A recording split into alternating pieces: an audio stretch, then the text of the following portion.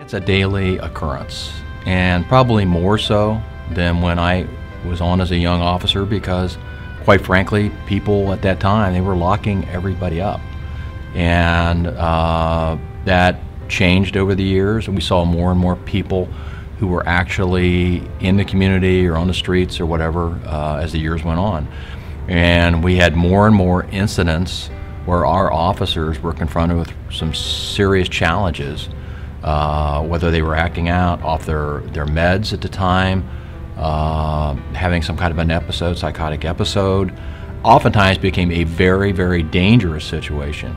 Officers would be actually trained in how to handle people who are in crisis, people who are off their meds, people who are contemplating or attempting suicide.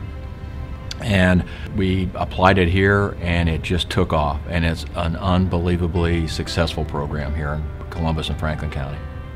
I can tell you that we have had numerous instances over the years where someone was in crisis, maybe it was because they were off their meds or just some kind of an event, and they had some kind of a weapon, and officers were actually able to talk them down because there was a C.I.T. or a crisis intervention team officer at the scene or called to the scene, and they were able to deal with this individual in the right way and handling it just like a mental health professional, and were able to handle it in a way that deadly force was not used. The person got the help they needed, and everybody, including the officer, came out of it safe.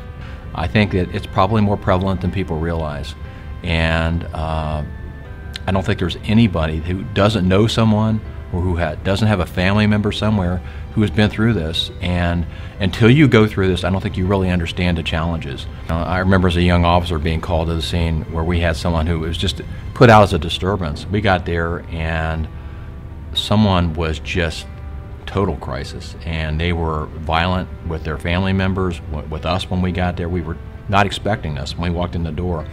And fortunately for us, the family members helped diffuse it. I mean, they helped us get this person under control without injuring that individual or any of the officers or any of the family members.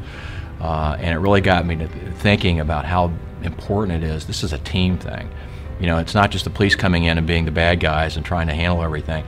It's a team effort where everybody has the same goal in mind, is to get that person the help they need without anyone getting injured. But over the years, we've become more sophisticated with that. And we have officers who can actually talk to them about the drugs that they're on, the medications they're on, whether they're on the proper dosage and are keeping up with the regimen, all of that. I mean, that's the kind of discussions and conversations we're having now, rather than just handling it like a standard disturbance. So that's been important.